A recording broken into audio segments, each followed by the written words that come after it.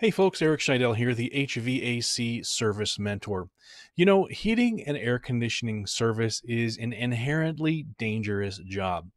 In fact, just because of the sheer variety of hazards that we encounter in the field, it may be one of the most hazardous skilled trades types of jobs. Certainly not to take away from all of those other dangerous jobs that are out there, but I think it pays to stop for a minute and kind of realize the fact that what we do every day and what we can tend to take for granted can be very dangerous. And one of the most prevalent hazards that we face is hazards from electricity. The number one rule about how to stay safe when working on electrical equipment is to power it down, de energize, turn off the power. But for an HVAC service technician, most of the time that's not possible. If you're using a meter, if you're troubleshooting a circuit, if you're testing a motor, you have to have the power on and you have to be able to operate that equipment and work on that equipment safely. So stick with me for the top 5 tips on how to stay safe while working on energized equipment. So before we get too deep into the how-to part, let's take a look at what are the hazards of working with energized equipment and working with and around electricity. The thing that comes to most people's mind, first of all, is the threat of electrocution. And I'll be perfectly honest with you, the threat of electrocution is real, but it is also rare. You're far more likely to be injured in a completely other way that you might not expect rather than being electrocuted. In fact, being electrocuted is kind of hard to do. To actually be electrocuted, you need to have a sustained current moving through your body, either from one line to the other line or from one line to ground. Which means if it's in the case of a line to line electrocution, you physically, with both hands, have to touch both energized lines, say like on a 240 or 460 volt service, grab hold of both of them at the same time. And then current will pass from one line to the other, and you'll experience the full 100% voltage of that. That is extremely rare and a little bit hard to do. Much, much more common is the threat of electric shock. Electric shock and electrocution aren't exactly the same thing, but they are, of course, related to one another. In both examples, you do have electric current passing through your body. In the first example, it's from line to line. In the other example, it's more of a tickle. A lot of times, if we get touched with a high voltage, it's instantaneous, it's brief, but it does have an effect. That's a shock. It's not a sustained electrocution, and they're a little bit different. So the dangers we experience from electric shock include that sudden jolt that happens. That sudden jolt can tear muscles off of the bone, for example. That's a bad thing. All of the muscles will immediately tense up when you're shocked. Even more specifically, it'll make your whole body jerk, which means that you can slam your head into something nearby. If you're touching something with your hand, you'll suddenly jerk your hand back and smash your elbow on something, possibly causing injury that way. But beyond electric shock, there are other hazards as well. Don't forget about falling off your ladder or falling off a roof if you're being shocked as well in that jolt. Besides electric shock, there are other hazards to be concerned with as well.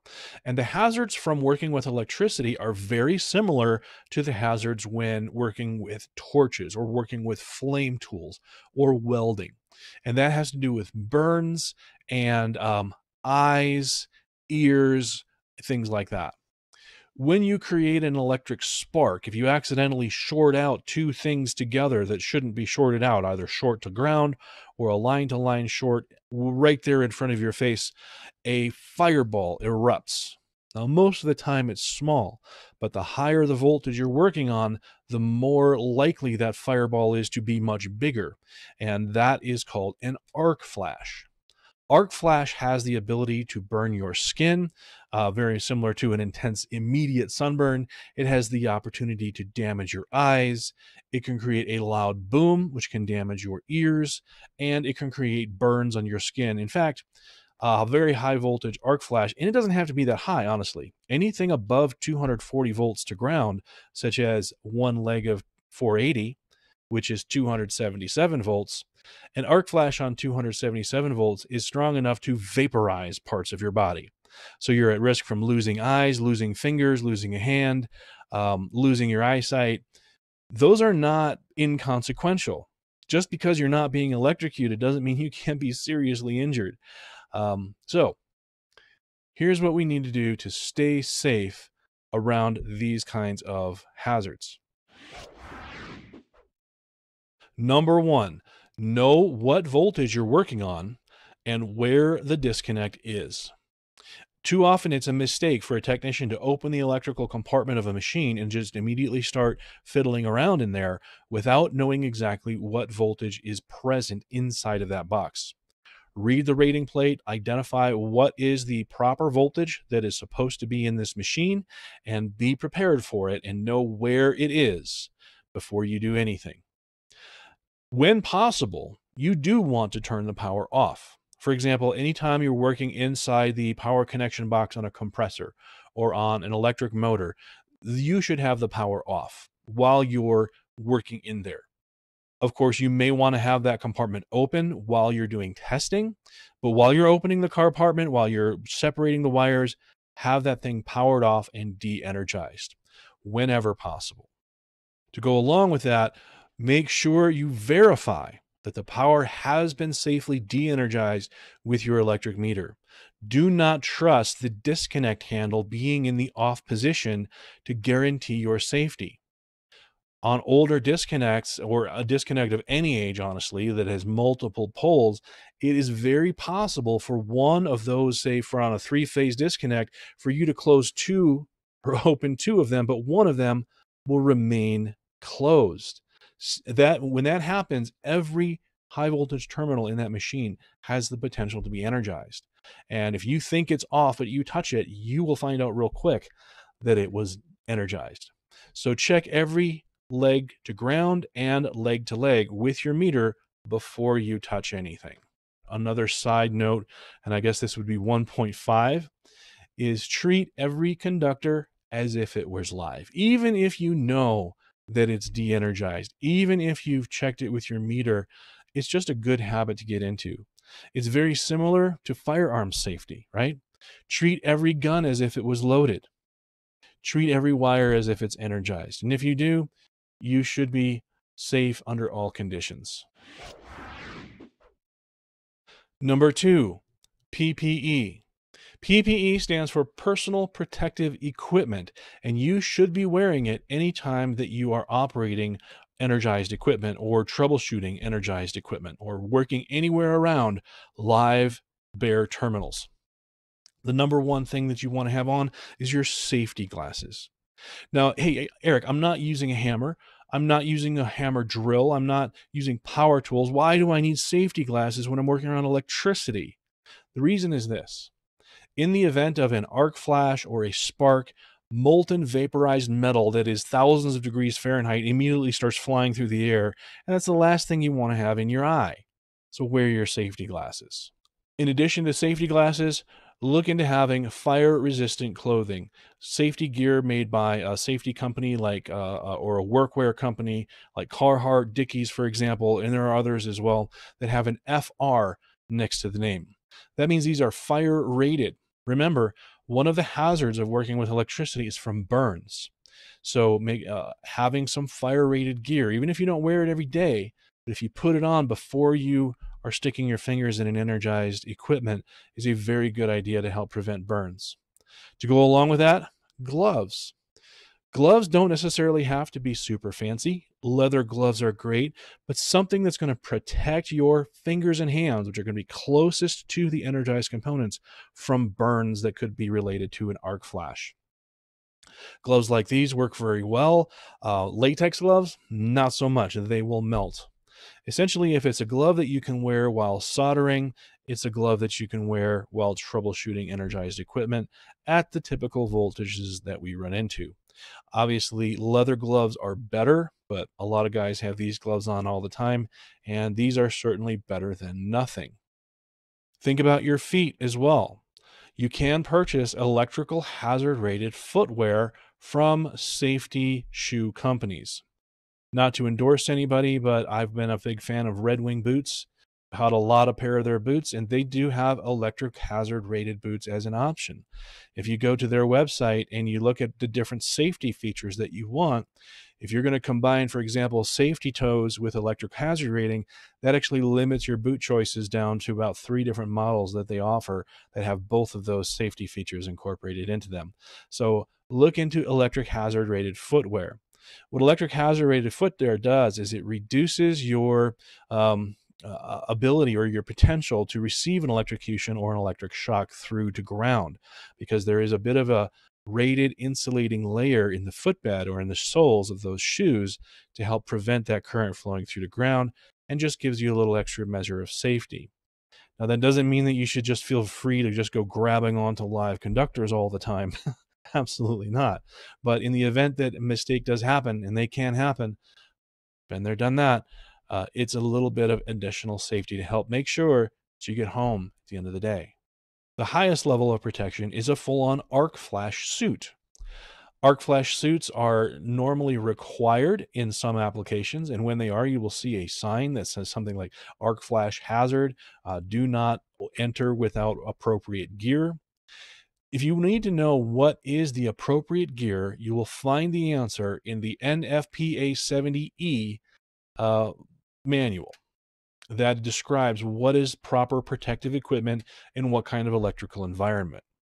For us HVAC technicians, when we do not have any other authority having jurisdiction telling us what to wear, and you want to be safe under normal circumstances, anytime you're on a voltage higher than 208 volts, you should be wearing gloves, safety glasses, FR rated clothing, and safety shoes. So that pretty much covers it.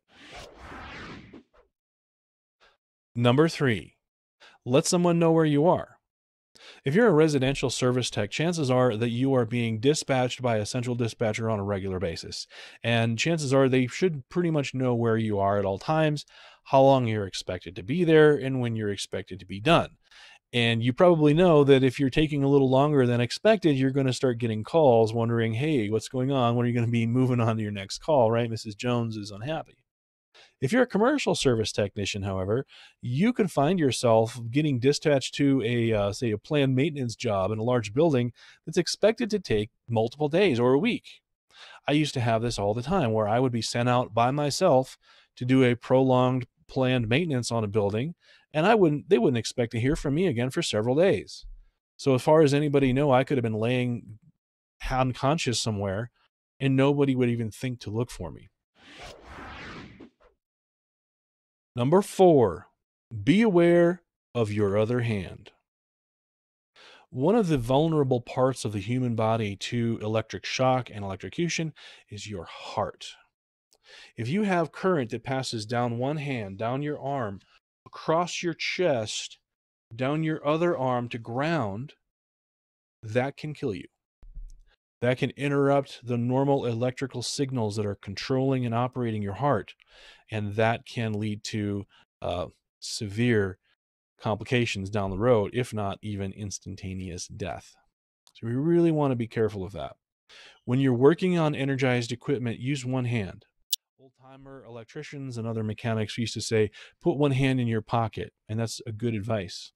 Far too often what we like to do is we like to put one hand on the thing we're working on, and while then we're in there. Well, now you've just created a pathway from one hand to ground through your other hand across your heart. Avoid that. If you have to be working in an energized compartment, do it with only one hand, and make sure your other hand is not grounded. This is going to help in the event that you do get shocked, that the damage is going to be minimized, and it's only going to be horribly uncomfortable and not life-threatening. Number 5, your meter probes. Of all of the things that you could think to stick into an energized electrical compartment to, say, move wires around to get a better look, things like your finger, don't use that. Use the tool meant for it, your meter probe. Your meter probe is electrically resistant. It is a stick. It has something, and is meant to be poking around in energized compartments. To go along with that, make sure that your meter probes have the accessories that you need to help stay safe. Alligator clips like this one allows you to clamp your test probe onto an energized terminal when you have the power off, and then energize it and read your meter without having to actually physically touch anything. Another thing to think about is the finger guard. These finger guards are here so that when you're holding your meter probe, the ends of your tender fingertips are far enough away from energized components. For extreme conditions where you may have electrical probes that are deep inside of something, higher quality test leads offer meter probe extensions that can stick that another 6 to 10 inches out to really keep your fingers away from energized conductors. Anytime possible, I will hold my probes as far away as possible so that I am not risking the rest of my hand or fingers coming into contact with nearby energized terminals. Speaking of which, also, the length of your probe. You may have a hot terminal and a neutral terminal right next to one another, and it might be possible for you to use this little metal probe to bridge those two together, creating an arc flash right in front of your face. Avoid sticking your face in front of it as well. So, hey, those are my top 5 tips to stay safe while working on energized equipment. It's something that you're just going to have to do. And in order to do it comfortably and safely, if you follow these rules, you should be able to consistently and routinely make it home. By the way, if you have a colleague or somebody that you know that says something like, "I've been tagged by that voltage so many times, it's not that big a deal," that is an unsafe individual. They probably have chaos everywhere they go, and you would be well advised to steer clear of that person, especially if you have to work with them. They're a hazard. All right, folks, if you find this kind of information helpful, make sure you like this video, subscribe to the channel, and don't forget to hit that notification bell because we drop helpful videos like this for our friends in the HVAC service community on a regular basis. And you want to make sure that you get notified every time we do. Go to our website at www.hvacservicementor.com and look at the training opportunities we have available there, which go a lot more in depth than we can do here on YouTube. While you're on the website, don't forget to sign up on our email list. Every new subscriber gets access to a free full-length training session. Hey, I'm Eric Scheidel, the HVAC Service Mentor. Thanks for watching, and I'll see you next time.